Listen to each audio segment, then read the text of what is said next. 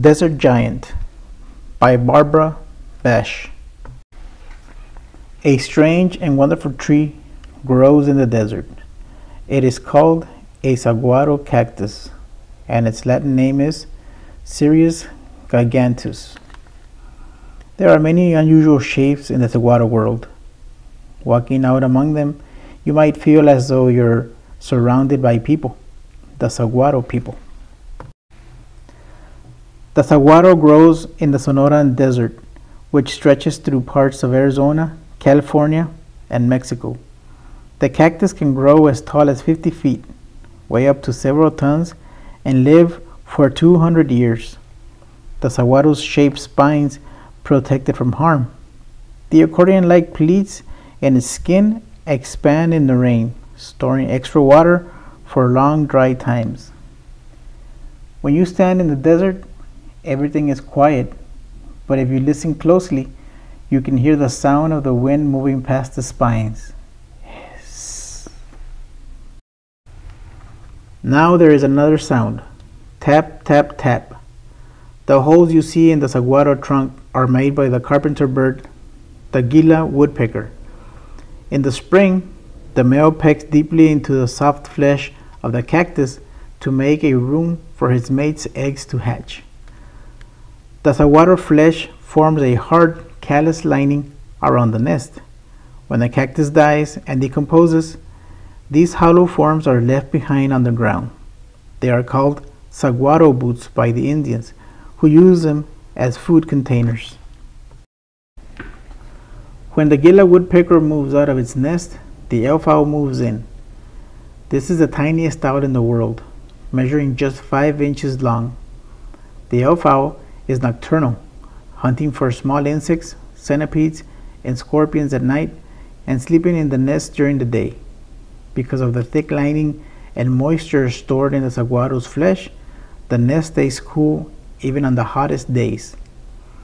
Harris hawks are the largest birds to make their homes in the saguaro. They raise their young in nests of twigs lined with leaves and grasses.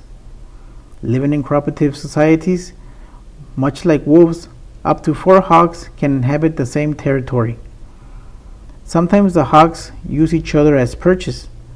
As many as 3 birds can be seen stacked on top of the saguaro. This is called backstanding. Nighttime. The moon shines in the dark sky. It is May, time for the saguaro to blossom. Out of the top of the cactus, high above the ground, the buds emerge and open into large, milky white flowers with yellow centers. Each flower opens only once in the cool of the night and closes by the following afternoon. Suddenly you hear a flapping of wings. A long-nosed bat has come to drink the nectar hidden deep in the center of the flower. As the bat drinks, the pollen dust sticks to its face and is carried along to pollinate the next blossom. The next morning, the white-winged doves arrive. They like to drink the flower nectar too. One lands on top of the saguaro and dunks its head way inside. A queen butterfly alights on a petal, and a bee circles around buzzing. Every creature that drinks the nectar picks up more pollen and carries it to fertilize the next flower. When the flower is fertilized, the fruit can begin to form. It is very hot out under the desert sun.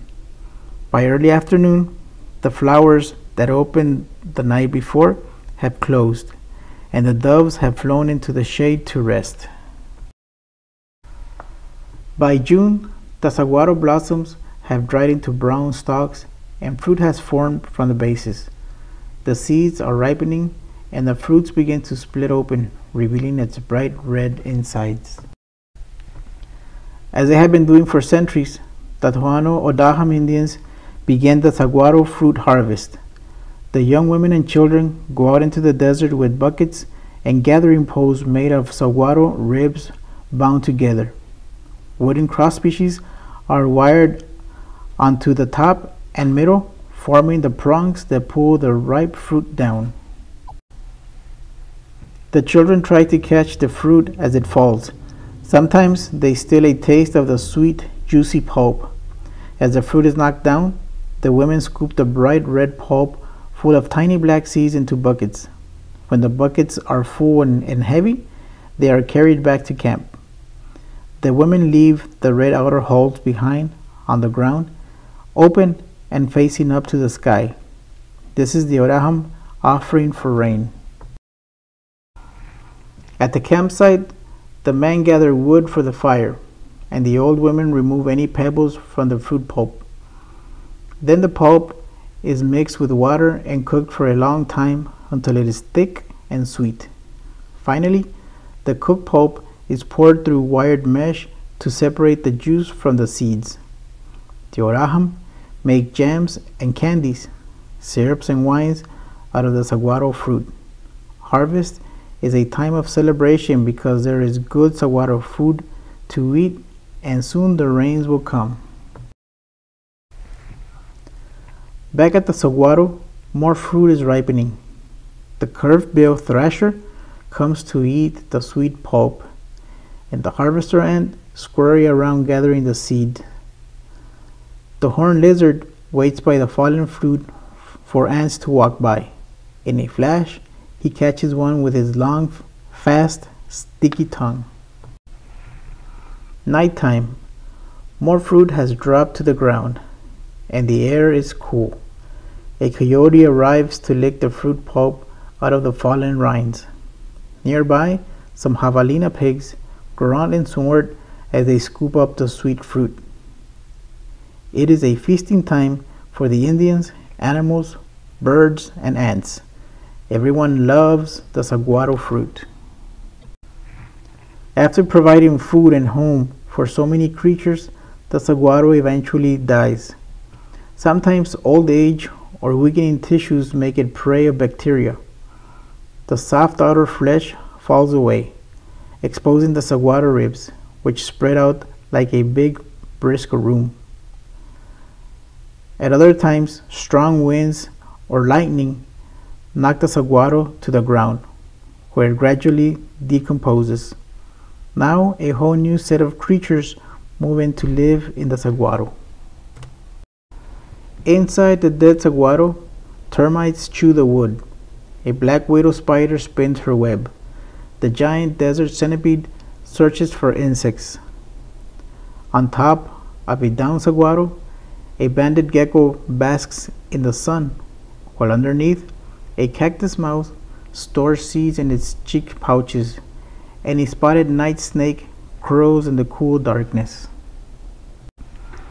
Deep inside, water is released as the saguaro decomposes, and the aquatic beetle swims through the channels.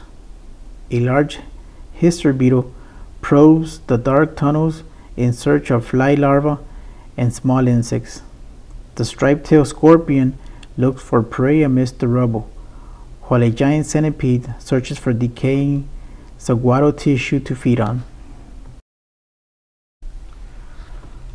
While one saguaro dies, another begins its new life.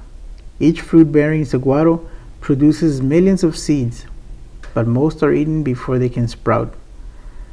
The seeds that do germinate grow so slowly that the tiny saguaros are easily knocked over by animals or washed away by flash floods. The only saguaros that have a chance of survival are those that begin their growth in the shelter of nurse plants. The canopy of the larger tree protects the young saguaro, and for many years it grows safely. Eventually, the nurse plant dies, but by then the saguaro is strong enough to stand alone. After 50 years, it begins to produce flowers and fruit. After 75 years, the saguaro's arms start to appear. When it is 150 years old, the cactus giant towers quietly over the desert.